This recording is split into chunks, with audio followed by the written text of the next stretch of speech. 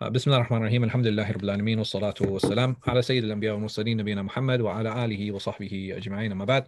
So today, inshallah, we'll be talking about Tahara, or the introductory chapters into Tahara. And whenever you open up a discussion of Tahara, of purity, the first discussion in almost all books that deal with Tahara, if not all of them, is water. They also talk about different types of purity. So you have spiritual purity and you have physical purity. There's they overlap, right? There are some elements that are mutually exclusive, and there are some elements that are shared. Like, so for example, if I prayed and there was mud on my clothing, can I pray in mud? Yes. Right, absolutely. Right, there's mud on my clothing. I can pray in it. So am I physically pure? No. Well, No, yeah. I'm not. Right, but I am spiritually pure because I did wudu. So there is some overlap sometimes, in terms of like najasa. So if there's najasa on your clothing, then you are neither spiritually or physically pure. So there can be overlap, and sometimes there are elements that are mutually exclusive. These are the three things that need to be pure in order for you to pray, with a difference of opinion on actually teaching touching the Quran or touching the Mus'haf itself. But these are the three things when it comes to prayer, right? So your body has to be clean, your garment has to be clean, and your place of prayer has to be clean. Without going into too much detail concerning this, clean, what does this mean? Does anybody want to raise their hands? Do we have a raising hand thing or no? Yes. Okay. I was going to say free from impurity, like. Okay. What is impurity? What does that mean? Like like najas, free from najasa. Free from najasa, right? So not just impurity, we would say a ritual impurity, right? Something that is considered ritually impure. As long as those things are not in any of these three places, then my prayer would be valid. My prayer would be accepted, inshallah. Types of water. So in general, most of the madhahib say that there are three types of water, right? So you have that which is pure and purifies others, that which is pure in and of itself, and that which is impure.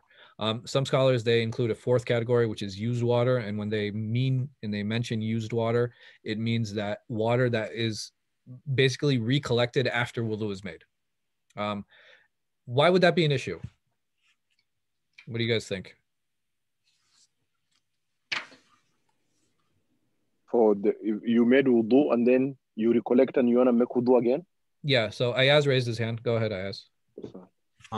It's because the scholar said that when you make wudu, the sins fall off of your body. And so they consider sins to be najasa, like impure. So okay, the question becomes, can you make wudu with water that has that? Right, so that's exactly what it is, right? It's more of a spiritual element than it is an actual physical element, and that's why you have scholars who actually classify like this. You have a difference of opinion on whether you can use that water again. I don't want to get too much into that, but we will touch on it and we will talk about it. So like we said, these are the three general categories of water: is tahur, that which is pure in itself, and that purifies others; tahir, which is pure; and najis, which is impure. Pure water, things like orange juice, tea, soda, right? All of those things are pure, but you can't use them for wudu. So can you substitute water? Can water be substituted to purify? There are situations of this. Sheikh Hatem, he doesn't talk about all of those situations, but there are situations where you can use dust. The sun in and of itself sometimes can be used to purify. So if something dries out, for example, then that area can become pure. You have the hadith of Salama, where she had, women had long garments and they used to drag. And she said to the Prophet ﷺ, she's like, okay, what if I'm walking and I walk over in najasa? So the Prophet ﷺ said, okay, well, the earth right after the najasa is pure, so that earth will purify in and of itself. Dogs used to enter the Masjid al-Nabawi because it was open, right? They didn't have like doors and gates and things. So they used to enter. Sometimes they would urinate. But if there's no trace left there, they would just kind of leave it open to the sun. This is not uncommon with sometimes what we do with like bed sheets. So sometimes if like kids wet the bed or whatever, or they'll hang the sheets outside in order to purify them. Not in and of itself, but you do have places where, for example, you can't put it outside. So what do? You just kind of put it out in the sun. So water can be substituted in particular situations. So for spiritual impurity, the Ahnaf, they say no, you can't. And what is spiritual impurity? Anything that requires wudu, right? So they're saying that for wudu, there's actually no real substitute. They allowed nabidh, and nabidh is basically just the water mixed with dates. So what they used to do is they used to store the dates, so just imagine like a container, and you would put dates in it, and then you would fill it up with water, and then you would cover it. So what would happen to that water is like it would kind of be affected by the dates, but it wouldn't change completely. So they used to allow making it with that, meaning that minor changes don't actually change the ability of the water for purity. For physical impurity, yes, obviously you can use other things to clean that, and we gave some examples of that. Another good example would be like, okay, if there is something on the floor, there's urine on the floor, and I pour tea over it, can tea be used as a reasonable substitute for that? And the Ahnaf and Ibn Taymiyyah, they allow that. The other madhab, they say no. There was a long discussion on the quantity of water. There is a lot of difference of opinion on this, but basically if you have a large amount of water and basically the difference is that if I have a large amount of water and I mix in a little bit of impurity, that doesn't change it, then I can use that water. And a small amount of water, regardless of the amount of impurity that I mix into it, I can't use it. So if I have like a cup of water and I put a drop of urine in it, like human urine in it, for example, that water cannot be used because it's a small amount. Now, if I did the same thing with like a large body of water, or a large amount of water, then that water is still permissible. And that's basically what the entire argument is. And that's what the entire discussion is. The Malikiya, they say that this applies absolutely, as long as the nature of that water doesn't change. And when we talk about the nature of water, we're talking about three things, right? We're talking about the color, we're talking about the odor, and we're talking about the taste. By najasa, right? It's changed by the najasa. So if there's najasa mixed into it and the color changes, or if the odor changes, or if the taste changes, then that water cannot be used for purification. It cannot be used for wudu. So the quality of water, this can affect it. So basically, if it's artificially mixed with a purity, it can be used, right? It can be used or it can't be used depending on the madhab. And sorry, let me have in my notes here. So if it's naturally mixed with a purity, so for example, if there's like mud, or if there's like dirt, or if there are leaves, if there are other things, all the madhab say that's okay, right? There's nothing wrong with that. I'm sorry, go ahead, Ayaz, you have a question? By artificial, do you mean here that the item doesn't like necessarily dissolve in the water per se? No, I mean things like you wouldn't find them in nature, like mixing sugar in with water, or like orange juice or tea, right? Those aren't things you find in nature. Versus muddy water, right? That's something that you find in nature. Versus salt water, that's something you find in nature. Or versus mixing in twigs and mixing in leaves and these type of things. This is what I'm talking about natural purities, because mud is pure, leaves are pure, twigs are pure, salt is pure, right? And all of those things we find, sand is pure. All of those things we find in nature. Does that help? Yeah, just okay. I mean, so you do have a difference of opinion amongst the scholars on if it's mixed in, can you continue using the water, right? Can you continue using the water? And I guess a good question would be here is like, how much sugar can I put in water before I'm not allowed to use it to make wudu? Or how much salt can I put in water before I'm not allowed to use it to make wudu? Or mud, or orange. Like, for example, I keep squeezing orange juice into the water. At what point can I not use that water to make wudu anymore? So you have a difference of opinion. The Ahnaf and the Hanabila, they say that okay, you can continue using it, and the Malikiya, the Shafi'iyya, and some of the Hanbalis, they say no, you can't. So my question here would be, okay, what's the delineator? At what point can I not use that water anymore for wudu? Unless one of those three qualities are changed. So that only applies to impurities. Even if I put 1 spoon of sugar into water, it's going to change the flavor, right? I also heard until you distinguish, meaning it's still water, or is it now a different product, meaning? Okay, good. That's one indicator, right? That's a very strong indicator that I no longer call it water. So, if I keep squeezing oranges into the water, there's going to become a point where I call it orange juice, right? At that point, once I call it orange juice, I can't use it anymore. But how do we deal with things like that completely dissolve, like sugar or salt?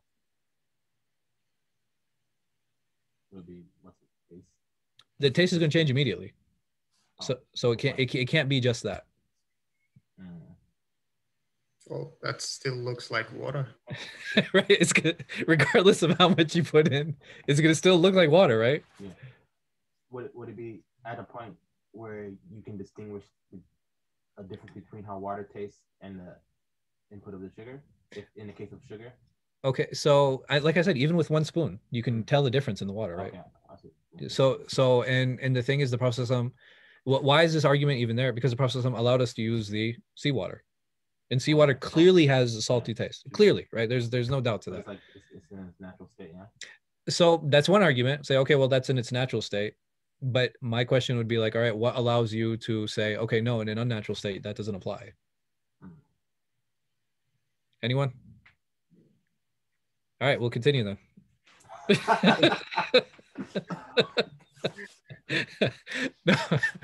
no, I get.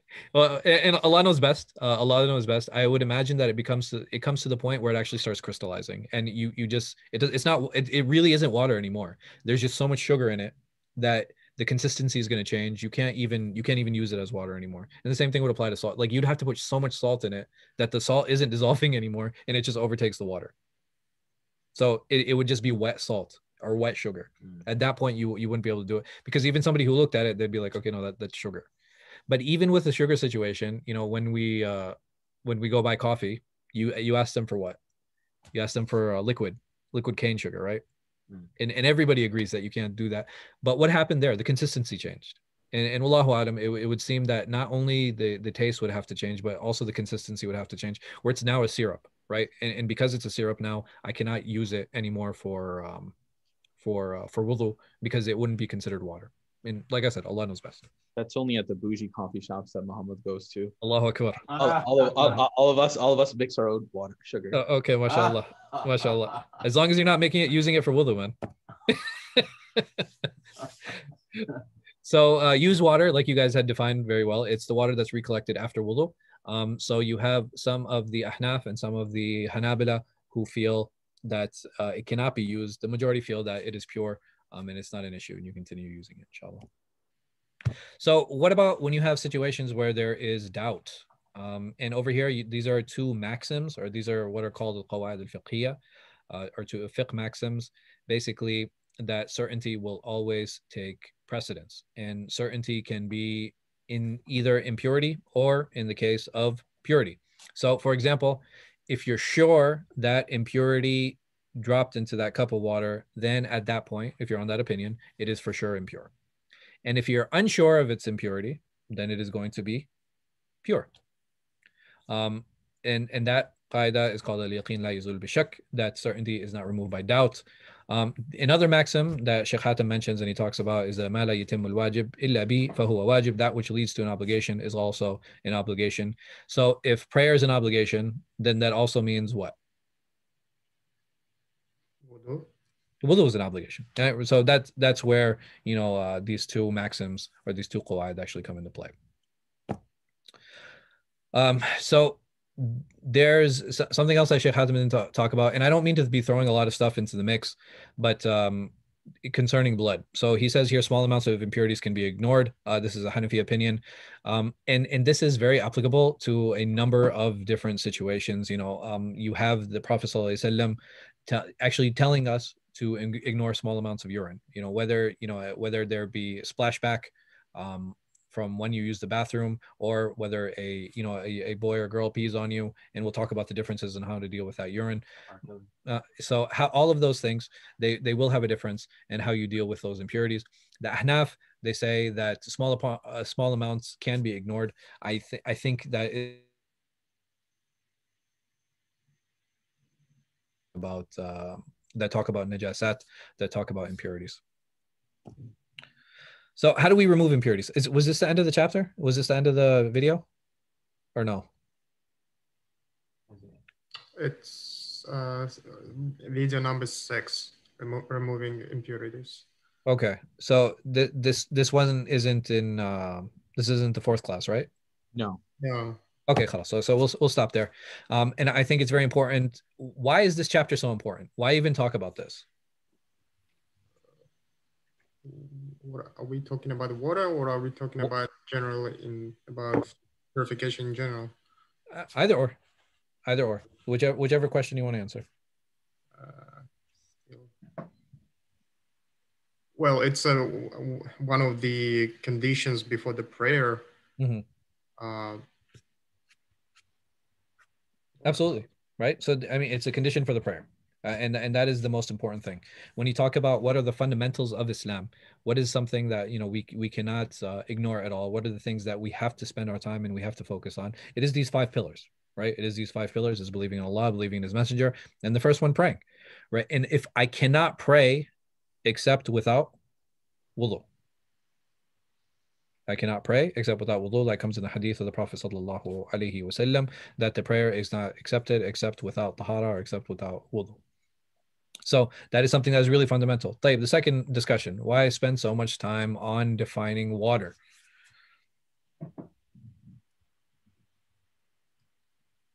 Because if we have to purify ourselves, we need to know how to do that, and with the what.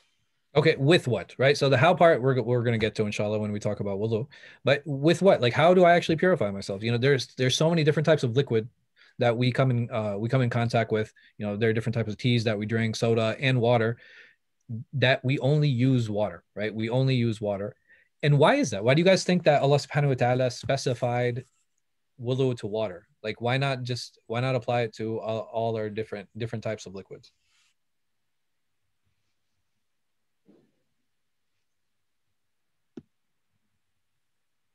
Yes, go ahead.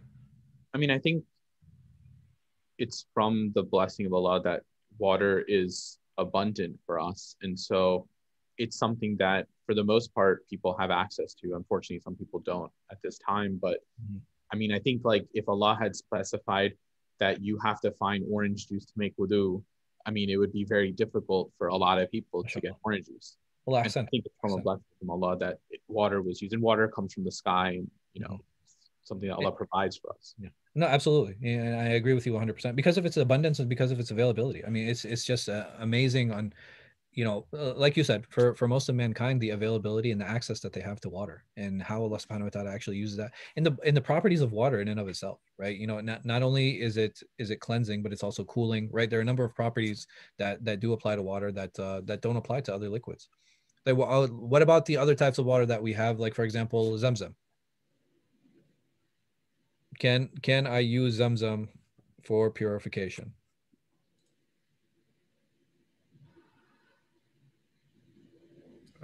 Yeah, can definitely. Should we got a poll here? You know, I need to start using these other features. Definitely. I'll figure out how to use all these things, inshallah. But in general, can we use Zamzam? Can we use Zamzam or not? Yes, we can. Yes, we can. Absolutely. Is there more reward in using Zamzam?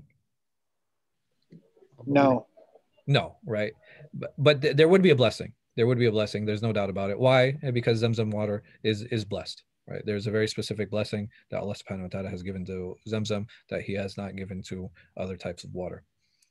What about bathing in Zamzam, or using Zamzam to clean yourself, for istinja, for example, for wiping yourself? Is that okay? Or is that disrespectful to the holy water? It's not holy, it's blessed water. There is a difference, no? What's the difference?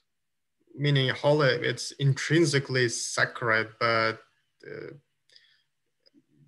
blessed is not sacred.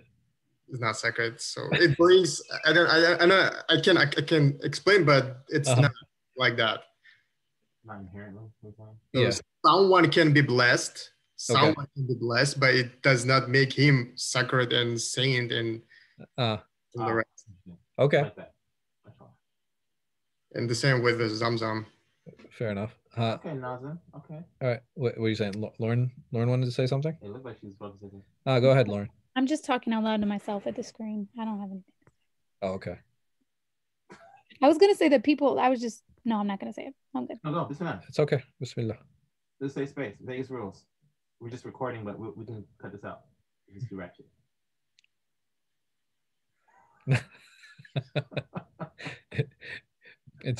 You can use Zamzam however you like, Lauren. All right, it's completely permissible. Thank you. No problem. You have the green light from me. So There are different types of water. There's no doubt about that, and I think it's very important to understand that, because we have to use this for our spiritual purity, and we need to understand that wudu is a very spiritual action, right? Because wudu isn't the entire body, and there are only certain parts of the body that we actually wipe the water over and we use it over. So there is a major spiritual aspect to it. Like there is a physical cleansing aspect to it, but the reality is it's more spiritual than physical. A person can still be dirty after wudu, right? He can still be dirty, or she still can be dirty after wudu, but the spiritual aspect of it and the emotions and the ritual aspect of it is something that's really important, and something that we shouldn't, we definitely shouldn't ignore. Are there any questions on the doubts or any types of water? I mean, I think we can honestly do more videos than just one, but it's totally up to you guys. What if you jump in a pool? A pool water. So we'll talk about ghusl, and we'll talk about how to actually make wudu. But that's a very good question. What about chlorinated water? Can I use it for wudu or not? What do you guys think? I would say yes. Well, perhaps it would go back to like taste and smell again, like because there's chlorine in tap water, and you can make wudu with tap water. Okay, so can I make it with pool water? I don't know. You don't know? So. I think so.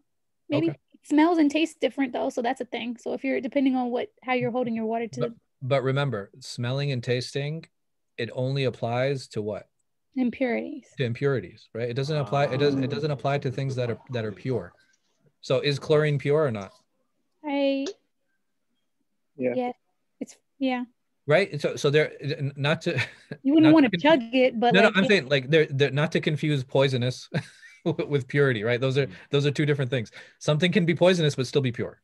Yeah. Right. Something. Like all creation, I guess. Right. So no. So there are a number of things that can be dangerous to consume, but it doesn't mean that thing is impure. Like for example, it's probably not a good idea to eat wood, but wood is pure, right? There's nothing wrong. There's nothing inherently impure about wood, but you don't want to consume it. Oh, pool water is good though. Depends how big that pool is. Do we assume the natural state of things are pure? Like in this case, we would just assume chlorine is pure until there's something that says it's not pure. Yeah. So the najasat. So here, that's a very good point, mashallah. Like spiritually impure. Right. So you have things that are haram and you have things that are najis, and the shared characteristic between both of these things is they're ma'duda, that they're actually limited. The only things that have come in the Quran and the Sunnah as described as specifically najis, as specifically ritually impure, those are the only things that we can actually say are impure. And the same things with the things that are haram. Only the things that are clearly haram can actually have that label and contain that label. Anything not within those spheres, right? So anything not within the sphere of najis would be considered pure. And anything not within the sphere of haram would be considered mubah, would be considered permissible.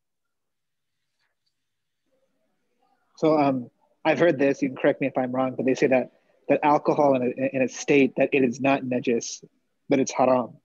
There's a major ikhtilaf. There's a lot of difference of opinion that we will talk about, inshallah, because and a lot of it has to do with Allah subhanahu wa ta'ala's description of it, calling it rijs.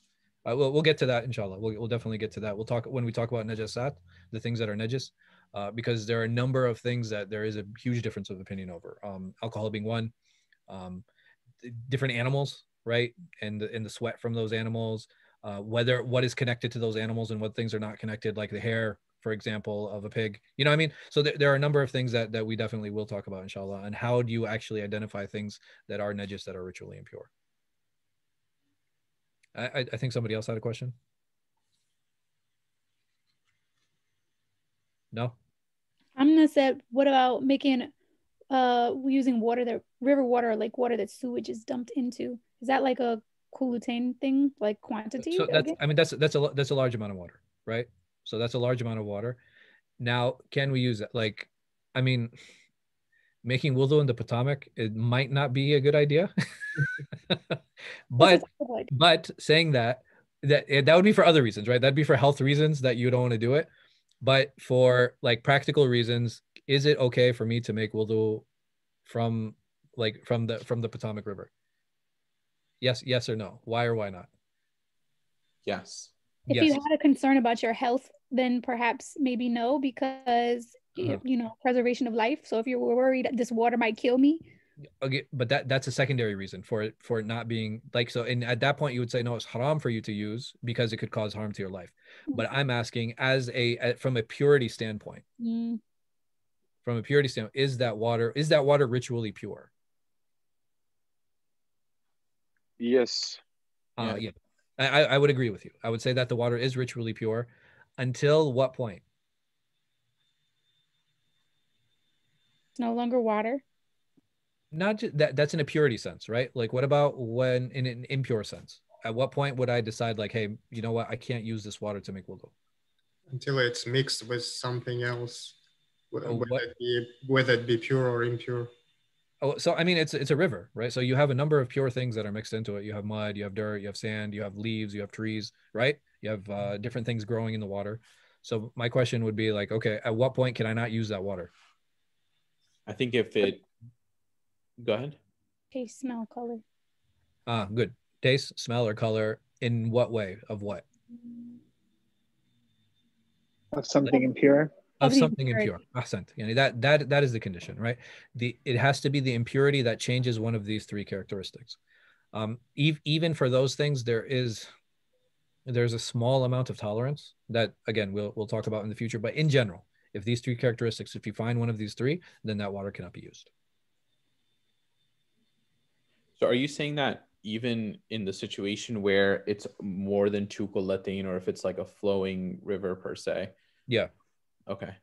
No, so like in a flowing river sense, like, you know, I mean, like at that point, you would it'd have to be overwhelming. Yeah. Right. It'd have to be overwhelming for you not to be able to use that.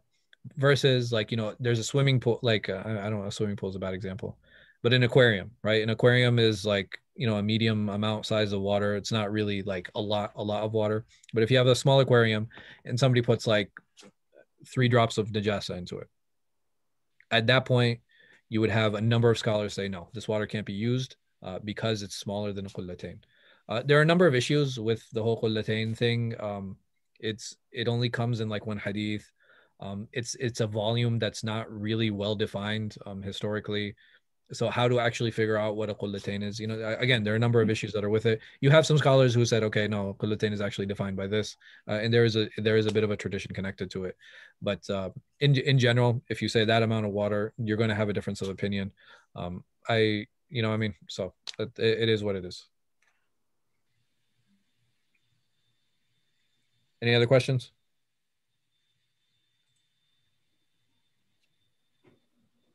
No? All right. Or while you guys are reading, if you guys have any questions, or while you guys are listening to the lectures, if you have any questions, go ahead and you know, share them, and then we can talk about them, inshallah, at the end of class. I guess I can open up the floor now because we have time of not necessarily related questions. I guess before we end on that topic, I guess to summarize, then what we would say is that for generally water can be used for. Water can only be water or tayammum can be used for ritual impurity, and water generally can be used for physical impurity, but I guess some other things could be used for that too. Which like physical impurity, like for example, soap, right? You know what I mean? Or you have people like, you know, before they go for surgery, they wash their hands with iodine. You know what I mean? So like you have a number of different things that can be used for physical impurity. The spiritual impurity is very limited, right? It's very limited in the sense that it's only water or some type of water mixed in with another substrate. Mm-hmm. So, you know, you'll have situations where you can use mud, for example, or camphor. Both of these things were very specifically and categorically used during the time of the Prophet ﷺ, mixed in with the water and used for purification, whether of the dead or whether of utensils or whether of other things. When we get to the discussion on, okay, why is it that the Prophet ﷺ talked about using dirt to actually clean vessels and clean utensils? Why is that? I mean, we have to realize that they didn't have soap, right? So soap is not something that was readily available, you know, during the time of the companions. So what was their soap? Their soap was sand, right? Their soap was sand, their soap was dirt, because what is the purpose of the soap, right? The purpose of the soap is to remove the smell, right? It's to remove the smell and to remove the major impurities that are on our hands. So that is the purpose of the dirt. That is the purpose of the sand. You know, if you guys have ever been to the beach, or, you know, if you've ever been camping or whatever, that is actually one way to do it. It'll remove the smell and you wash it the first time, you know, I mean, like it's not washing per se, but it's like, you know, using that dirt to kind of clean your hands off and then using water afterward, because soap it wasn't a thing for them. Soap is a modern thing, and this is why you have more. When soap was invented, you have many of the Hanbalis saying that, oh, it's completely fine to use soap also.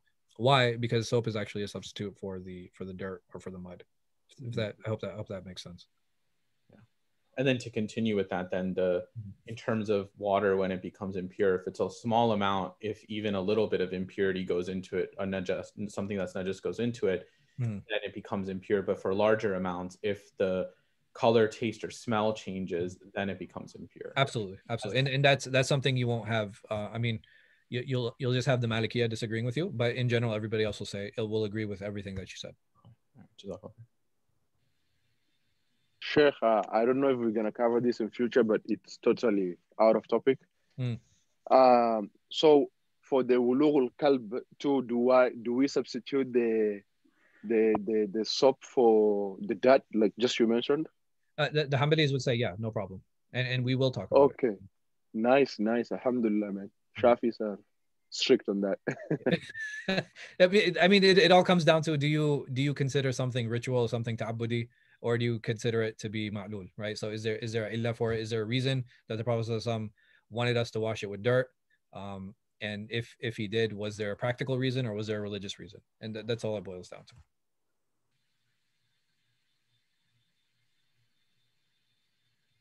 Any other related questions? If not, we will end inshallah and continue next week. Controversial question. Tahir al-mutahhir, yani weed. Yes. Is it tahir? Weed. Cannabis? No. Yeah. Yeah, is it? Why would it be impure? Because that album was whack.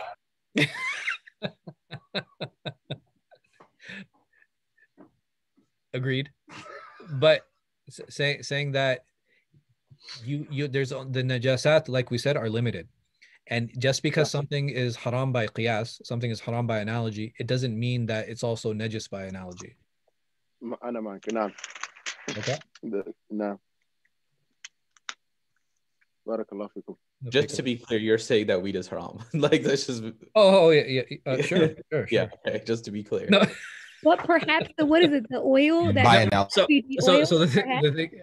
I mean, I guess I opened up the floor, right? So basically, you have THC and you have CBD, right? Both of these things can be extracted from the hemp. It can be extracted from the cannabis. I have a problem with THC. I don't have a problem with CBD. Why? Because CBD doesn't have the intoxicating properties that the THC does. So, you know, can I wear, like, for example, like those hemp woven shirts and all of those other things? Absolutely. And some people are like, oh, how are you going to say that? Well, if I can drink grape juice, right? So you will have permissible uses for plants and you will have impermissible uses for plants. The permissible uses, like, you know, if you have, like I said, you know, you have hemp shirts. A lot of people use it for, you know, weaving and all those other things. CBD oil, it has different properties for different people in their joints and whatnot. I don't have an issue with that. The problem I do have is with THC, you know, what is extracted from it. The same, like I said, with grapes, you have permissible uses and you have impermissible uses, and the same thing would apply to hemp, to cannabis, and Allah knows best. So I hope that clarifies a little bit, Ayaz. Does. I just didn't want anyone to walk away from this. Oh, the Sheikh said it was pure, so let's go for it. Yeah, go for it, right? Allah mustan. But I'm saying even you have a number of scholars who also say alcohol is pure, right? But that doesn't take away from the fact that it is impermissible to consume. I have a question, Sheikh. This is something, again, totally off. But in the video, Sheikh Hatim, when he was speaking about I don't remember, but he was talking about the mafhum al-mukhalafa, that the ahnaf don't accept it. But so for that specific hadith, if they accept it, so do they take the mafhum of the hadith, but not the mafhum in terms of, you know, mantuq and mafhum, rather than mafhum al-mukhalafa? Okay, so basically what Uthman is talking about, he's saying that, okay, if can you accept the contradictory understanding of a hadith? So if there's a hadith and there's an understanding that you take away from it, can you say the opposite, you know, doesn't apply? A lot of that has to do with their dealing with qiyas and how to deal with a hadith that they found problematic. So in the situation of mafhum al-mukhalafa, wallahi, I think they accept it. Yeah, Uthman. I don't think they reject it. I just think I think there are, so the examples that many people use when they're talking about the Hanafis is when you basically you take an animal and like a goat or any milking animal and you don't milk it for a few days. So what happens is when you don't milk it, this is called a bay sara. Like, you know, when you actually you hold the udders of the animals for a few days. So when you go to sell it, it makes it look like, okay, this animal it produces a lot of milk. So what happens is a person goes and buys that animal thinking that it produces a lot of milk, and after a few days, he or she finds out like, okay, this is, you know, it's not producing a lot of milk. So what happened is that the Prophet ﷺ, as comes in a hadith, it says that, okay, you have to return the animal. The guy needs to give you money, but you have to give him sa'a, or you have to give him, it's a volume, right? 4 handfuls of dates along with the animal. So you can return the animal, but you have to give these dates. And many of the scholars say the reason for that is because you use the milk, right? Normally, we would think that, okay, since you use that, however much milk you use, that's how much milk you would return. But this comes in a very specific hadith of the Prophet ﷺ. So you have a majority of scholars who say that, okay, you have to follow the mantuq, right? You have to follow the stated text of the hadith and follow it in that way. The Hanafis, they say no. They say, okay, this hadith, there has to be some issue with it because it goes against common sense, right? It goes against common sense and it goes against analogy that would apply in this situation. So because it goes against that analogy, they would not take the mantuq of the hadith in this particular situation. But in terms of taking the opposite understanding of a hadith, I don't think that's an issue. Wallahu alam. I don't think that's a problem. They just place qiyas pretty high up on their legal tools when it came to actual rulings. But wallahu alam, I don't know for sure. I thought so, but when Sheikh Hatim brought it up and he said that, I was like, you know, that gave me some questions. Yeah. So Wallahu alam, it is something that I'd have to look a little bit more into. Let me let me get a hold of a few of my my Darulum friends, and I'll ask them as well. Inshallah. Sheikh, speaking of impurity on during the speaking of impurity on the prayer place, just an example. If there is an impurity on the place you want to pray, and you put your prayer rack on it and stand on the prayer rack, is this permissible? As long as it doesn't soak through. Okay. Right. Okay. Yeah. But if it's like a dry impurity and you're putting it on top of it, wallah, I mean, I would personally find another place. Yeah. No, of course. Yeah. But I always wonder when say clean prayer place, does it mean? So I guess a better example would be like, okay, there's somebody walked by with their dog and their dog pooped there and they buried it, right? And you're praying over that place, right? So I think that would be very similar to what you're saying. It would be permissible because the surface has to be pure.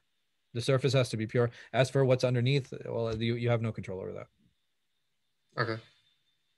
And so since you can do that, I mean, even if you are surrounded by all impurities, but just your circle, you're good. Okay. Because I'm asking because my friends are like they have this they are obsessed with impurity, and I'm telling them you don't have to go that much.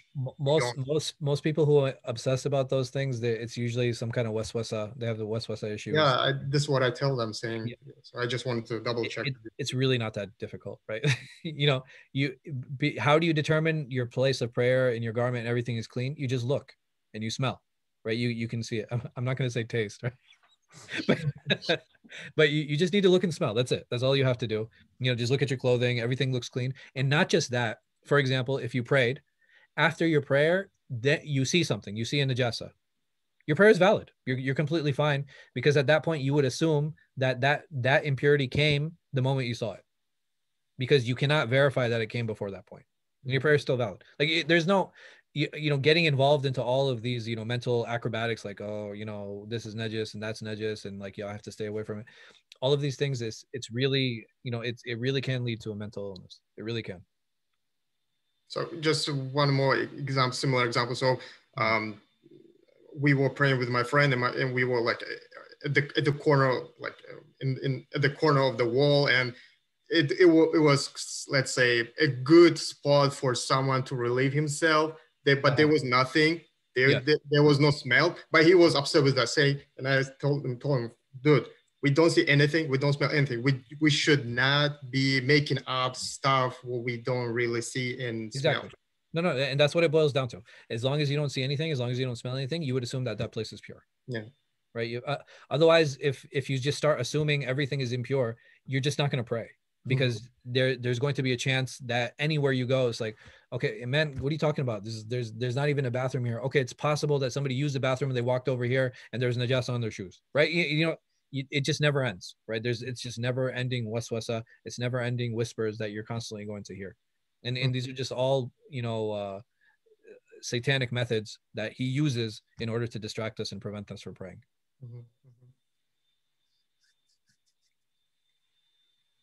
I guess if we don't have any other questions, we'll end here. And inshallah, like I said, I'm going to try to keep up with these weekly quizzes. Ask Allah subhanahu wa ta'ala to make it easy. It is kind of work. Alhamdulillah. Jazakallah khair. طيب والله أعلم وصلى الله على خير خلق نبينا محمد وعلى آله وصحبه وسلم. سبحانك اللهم وبحمدك وأشهد أن لا إله إلا أنت أستغفرك وأتوب إليك. Assalamu alaikum. Alaikum salam.